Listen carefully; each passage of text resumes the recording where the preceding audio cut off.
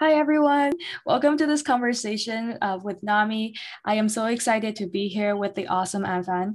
And we'll be talking a little bit about AAPI mental health during this month of Mental Health Month, as well as AAPI Heritage Month. And I'll allow Anne to introduce yourself first to the wonderful audience. Hi, everyone. First of all, thank you for having me. I'm very excited to be here and talk about mental health because I think it's more important than ever to speak up about it. And of course, it's Mental Health Awareness Month. So a little bit about myself. I am an actress and a model, and I love to write. And I'm also a healthcare worker in pandemic. And this year, I'm kind of finishing up my title as Miss Vietnam America Regency International 2021. And I just think it's very important to talk about mental health today because, I've experienced a lot. We all experienced a lot from last year from the pandemic. So, and especially during this, also Asian American Heritage Month with the anti-Asian bias, I think this is a much needed conversation. Thank you so much. And a little bit about me. I'm Diana. I am proudly a NAMI ambassador. I am here as the founder and executive director of Letters to Strangers, the largest global youth for youth mental health nonprofit, impacting specifically 13 to 24-year-olds, but also towards a larger demographic as well. So it's an honor and pleasure to be here today to support NAMI as well as to have this important conversation. So let's get started then. I'm curious, if you can provide a little bit on your background or perhaps your lived experience with mental illness to the extent that you feel comfortable with. So I think we all kind of know that in the Asian American community and it's very difficult to speak up about it. I grew up in a very small town of Arkansas, and something about my family is we're very conservative, we're very religious, and there's this kind of this little stigma that comes with being Asian American. It's very hard for Asian parents to express emotions. And I think growing up, my parents were always we work really hard, we're refugees, and we survived pretty much the war. My parents are both survivors of the fall of Saigon of April 30th, 1975. And, there's there's a lot of PTSD, there's a lot of trauma to, we can all relate to that and my generation. So it was very difficult. My parents, kind of see mental health as kind of weakness. And, there's this such difficulty, and there's this so much space and boundary about having this conversation. I remember I was talking to my father about it, and he's like, well, you should just cover it up with your worth ethic. You can cover it up with, getting good grades in school or succeeding in your field. That doesn't matter. You can just glaze over that. And through time, I realized that was my dad's, his way to cope. And he was going through things as well. So I told my father, I said to him, there's something that's not right. I feel like I'm not happy no matter what I do, what I achieve, what I have or what I don't have, friends that I, selected in my life. I feel very down. I feel very depressed. So that's when I talked about it to my sister, and we talked about it, and I was able to get the help that I needed. And so, yeah, I think that's a very important conversation to have with the right persons in your life. Yeah, thank you for sharing that. Definitely, it's a difficult thing to talk about, especially when you have that different intergenerational experience and you are oftentimes facing, in some ways, a cultural clash, in some ways, a cultural harmony. It depends on the context and the situation. For me personally, I was diagnosed with bipolar disorder when I was 13. And after surviving a series of suicide attempts, my little brother was the one who found me. And my whole journey from that point on, as someone who was trying to heal as a first generation Chinese American immigrant, it's been many of those similar obstacles that you mentioned in terms of trying to understand how do we have this conversation, for example, in the language that our parents prefer to speak in, or in my case, my parents don't speak English. And so I had to learn how to adapt, these Western psychiatric terms to an Eastern sort of frame of mind. And then also recognizing that intergenerational trauma is so real. There's been all these studies that have been done on epigenetics, or the way that our genes might change the way that they're expressed through experiences from the previous generations. And it's been found that intergenerational trauma can persist up to 5 generations onwards. And so just realizing that a lot of these things are not our faults, but that we might be living parts of the consequences of them, but that it's also not like a horrible, like sentencing, right? Like at the same time as we might be having these traumas, we're also inheriting a lot of the resilience and strength and healing structures. So that's something that I've been trying to keep in mind, and just learning about how to navigate that dual pronged road between understanding where my background might require me to be a little bit more specific in the help that I look for to make sure that it's culturally competent and understanding, but then also recognize that there are tools in my background that are outside of the Western psychiatric arsenal that would be helpful for my mental health journey if I only learn how to harness them. Well, thank you for sharing about your story. I think that's very empowering, and we definitely need you here, and you're here for a reason, So. I appreciate that. I guess in that case, then, we kind of talked about it already, but in case there's more on it that you want to talk about, on the topic of how mental health is discussed in your home or in your culture, is there something you want to add on to that? Well, like from what I said, like a lot of for at least my generation, a lot of my friends definitely have the same experience with their parents, because the fall of Saigon, it's, like a lot of Vietnamese people had to move to America to start a better life. So I definitely feel, in a way, I'm not alone at all. I feel like a lot of my friends picked up the same traits from our parents, whether it's PTSD or depression or etc. So it's we all kind of going through the same thing, but it's very, very difficult for us to tell our parents, because they would see that as confrontation, and it's just a discussion to talk about. Some of my friends are lucky enough to have that conversation, and some of us, the parents kind of shut it down. So it's actually very sad to see that, but at the same time I feel like my parents definitely understand. They're starting to get it. And I feel very hopeful about it. Well, it's awesome to hear that, even if it's one tiny step at a time, Yes. I don't want to open them. So, yeah. Yeah. I think it's like as we, grow in our own journeys and become more confident in our worth outside of perhaps parental validation or whatever else, they start to see that confidence in us and start to almost trust us more because we have learned to validate ourselves. So, yeah. And, I'm thinking also, it just comes down to that phrase, hurt people hurt people. And for so many of us, perhaps our families are being hurtful without even necessarily realizing it. Or I've had this conversation with, I do a lot of, talks in Mandarin for like Chinese immigrant parents and people like that. And someone once confided in me this notion that sometimes they feel almost envy when they see the way that their kids are living this happier, more carefree, less burdensome, quote unquote, life. And because it feels like the kid is getting to live out the childhood and then the comfort that that parent never had the chance to have. And I think that's unfortunate in the sense that, it's a human desire, right, to want those types of comfort, to want that sort of livelihood. But then at the same time, as a parent, you also want your child to experience that, even if you didn't. So what I learned from that conversation was to try to adopt a bit more empathy in the way that I talk with my parents about these things, to realize that sometimes, they might view it as an attack on their parenting abilities, or they might view it as a rebuttal of, or like me being ungrateful for something that they so desperately wish they had the opportunity to have. But recognizing that we come from different baselines, different expectations. And at the end of the day, if I'm seeking help, it's for the betterment of my whole family, to stop that painful cycle and to do it for my community rather than just for my own self-fulfillment. And I think having that approach and that frame of mind when I talk with my parents about it has been very helpful. Yes. And I think that's such an interesting topic that you brought up. Like, it's just a little bit of like, I wish I could have done that, from a parenting standpoint. I'm not a mom. I mean, I'm a mom of a cat. That doesn't really help me with anything, but I could understand, like, my parents, like, I wish if I was your age, like, we survived the war. You're talking about emotions.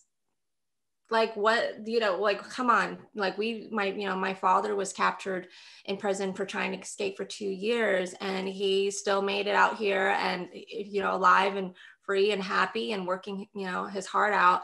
And he's like, are you really going through emotion? Is this like a fairy tale thing? Are you like, you know, it's difficult for them. Like, you know, if we were in your position, we would go right at it. We would go and achieve all of this and we would be okay. And you're dealing with that. So there's definitely a very different perspective. And, you know, I wouldn't say for my parents, you know, was, you know, jealous. It was more of, you're such a, you know, my dad always make fun of me. You're kind of a softie. You're kind of fragile, or, you know, or the term that they would say, like, you're a little snowflake. So I was just like, you know, it's just like, okay, Dad, all right, like, good, you know, all right, we need to have this conversation if you're gonna, like, you know, say it like that. But definitely, that's such a great, interesting idea that you brought up. You know, there could be, you know, a little bit of, you know, jealousy, and it's also a little bit of, I could have done it better than you, in a way. Yeah, it's hard conversation to have for sure. And I feel you on that. You know, it's always that classic. Well, when I was your age, I had to deal with X, Y, Z, and you're just here playing Club Penguin or something. Uh, but I think ultimately, one thing that I think in my experience that really helped me in that regard was I was diagnosed with this eye disease when I was 14, and it made me go blind every time I had an eye episode. And that physical illness was something that my family took very seriously. You know, I think in a lot of our families, even when we are not willing to talk about mental health, when it comes to a physical ailment, it's a lot more obvious and something that people take a lot more as a validating like situation. And over the years, I went to like hundreds of doctors, did hundreds of tests. Nobody could figure out what the heck was causing my eye disease. It took until a few years ago when I went to a conference and I was talking about my story. And this Vietnamese American ophthalmologist came up to me afterwards. And she mentioned to me that it could be that my eye disease is psychosomatic, which is a physical manifestation of psychological distress. And that seemed to me like so impossible at the time. But then that was around the same time that I started getting persistent mental health care for the first time in my life. And as my mental health got better, so did my eyes.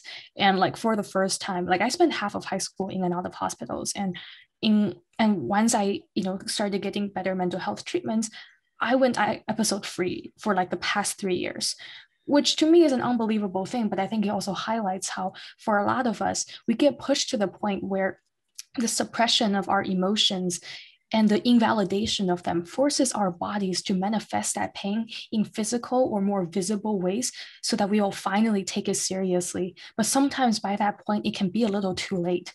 And so it's very unfortunate that that happens, but it's just something that, I don't know, it made me think about that when you were talking about your experiences. Thank you for sharing that. Yeah, it's a battlefield, and especially being an actor, it's, you constantly have to use your emotion, and some stuff that I talk with my coach about that we have to bring back to be able, like a Meisner technique, or, you know, an acting technique, we have to bring back the traumas in our lives. And I told him, this is not healthy. Like, I need to have a therapist on the side, and maybe my methods is not healthy or whatever. And he's just like, you know, we talked about it, and it's just crazy. But now I feel like I can be able to control and be aware of my emotions and be aware of what's going on in my life and in the past, so I can be able to take care of the present and the future. So Yeah, I appreciate that. And, you know, sort of on that topic, in terms of like the present and going to the future, we've seen in this past year, especially, you know, that huge rising anti-Asian hate crimes, with some cities seeing over 1,000% increase. And so many of these crimes seem to target our elderly. And it's, for me, very disheartening, and I'm sure for you as well. I'm just curious if you can share a little bit about if that increased racism has affected you, your mental health, your family? yes, so it's just insane how fast things have been going on, from the pandemic to the Black Lives Matter and the whole presidential election and all this chaos that's happening.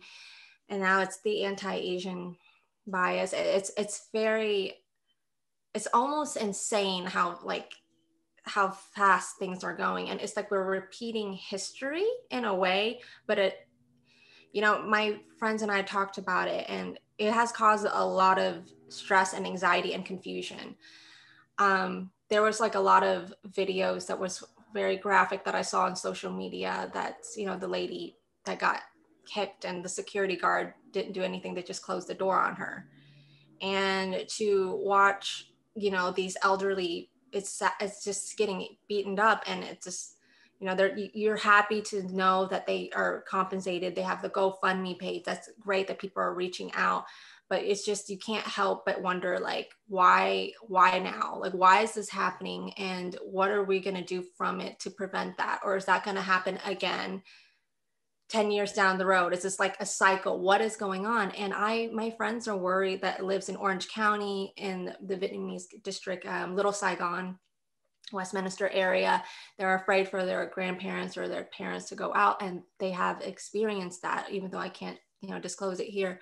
I don't know if it's sad because it started to, I don't want people to think it's a trend, you know, this is not tolerated. I do not wish this upon any race or anything like that. And it's just so sad. And I'm really worried for my parents as well. And we're very confused, but it's also good to know that the Asian community, like, we're all speaking out, like, you know, there's a lot of nonprofit organization, like, this is our time to speak out about it. Because if not like now, then when? We have brought this up many times before. I'm like from a small town. I have experienced so much racism before I moved out to California. Of course, this is more like open and people are more diverse, but I'm starting to get a little bit of like the little trauma. Like, yeah, I know, we all know the eyes of racism. We see it as a colored minority person. You see that when you know, walk down the street, you know that they don't want you here. You don't belong here.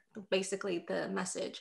So I hope we can be able to, you know, make a change that will help the, you know, the younger generation to be able to know how to deal with it and cope with it, and hopefully, you know, make a positive change. Yeah, for sure. I feel you on that. You know, especially when you mention like it feels like it's a cycle, it just makes me think back on Asian American history, how some of us, especially like, for example, Filipinos, due to the colonization and etc., like Asians as a whole have been in this country sometimes since even before this country was the United States. And then I think about, you know, we have not just railroad workers in California, but like the Chinese immigrants and such, but then also 1982, the murder of Vincent Chin, where it was quote unquote justified because people thought that the Japanese were stealing American jobs. And Vincent Chin, who is not Japanese, but then again, doesn't even matter in this situation, was brutally beaten to death just because of that. And I'm thinking about how now we see that parallel in people blaming people who look Asian, whatever that means to someone, blaming them for the virus, blaming them for the pandemic, for the shutdown of businesses, etc. And it just feels so disheartening, especially when you like, and I don't think it's right to blame this on any like specific type of person, like, you know, but if you compare it to like the British variant or other variants coming from non-Chinese origins, you don't see that same sort of hatred. And so it comes down to like, you can try to deny you, not you personally, obviously, but like the general public tends to want to deny that, you know, this is something that has a racial component to it, but the fact remains just starkening. Like, you know, it's hard to dismiss that. And I'm thinking also about how like my parents, we own a small food and beverage company and we sell a lot of Chinese food. And I'm thinking about how my parents who don't speak English and don't understand the attacks that people say to them or try to threaten them with. My dad was doing a delivery of our cheap Chinese food because no one wants to, no one wants to not be able to enjoy our foods, our cultures, even at the same time as they might be dismissing our pain. My dad, while he's doing this delivery, he gets his car rammed by someone who shouts at him and calls him a chink in the parking lot. And of course, he has no idea what the heck the person is saying because he doesn't speak English. And when I have to explain to my parents what the heck the sound of chink means, it's just so heartbreaking and infuriating. And so maybe maybe I'm getting a little emotional here. I'm just thinking about it, it just makes me angry. I think, you know, so many of us have sacrificed so much to try to make it here, to be that quote unquote model minority, even though we never should have had to be in the first place. And it just feels like very invalidating. Yeah, and I'm so sorry for what your father went through. That's just like, it's 2021 and that's just not acceptable. We have social media. We have cameras, and it's just crazy how, they think they can just get away with it. And you're absolutely right about it. I think what we want, for our Asian American community, we're very quiet. We've been known to be very conservative. We just want to go to work and be able to, take care of our families, and, to be picked on like that, it's insane. We just want the right to be able to speak up, to be able to, work and be safe. Can we just go to work and be safe? And, and it's just awful. And I kept seeing more news about, the Asian hate crimes, and it's just definitely like, it's very worrisome things. And I'm very sorry again about, what happened. I mean, I'm glad that we are having this conversation and sort of decompressing a little bit with each other in that solidarity. And to sort of wrap this up then on an optimistic note, what are some ways or strategies you have to protect your mental health, to hopefully pave a better path towards well-being? Well, personally for me, and I don't know if anyone else, but I love art so much. So it definitely helps me a lot. I love art therapy. I love to kind of indulge myself into my work and studies. And I'm, a PhD candidate right now, and I'm learning about just being able to kind of be able to recognize what's going on in my life. What can I prioritize? What can I organize? Because when you're in school and you're working and you're auditioning, it's a very chaotic. We tend to, society teaches us how to kind of be independent, learn to do everything by yourself. You have to, do this. So it's just a lot. So I've learned to meditate and pray a lot. Praying, the study shows that your brain is just like, it changes when you pray. And I definitely pray. I definitely meditate. And I definitely put time for myself, putting myself first, because I can't be able to help other people around me. And I think that's important, because when you're on the plane and they teach you all this about, like, if something happens, you got to put your oxygen mask on first. You got to put the mask on first before you put it on another person. I got to help make sure that my life and myself, my mental being is okay before I can help someone else. So, taking the time for myself to breathe. I'll try to breathe more. Yeah. I bet. Yeah, for sure. I also find arts and meditation in many ways very helpful.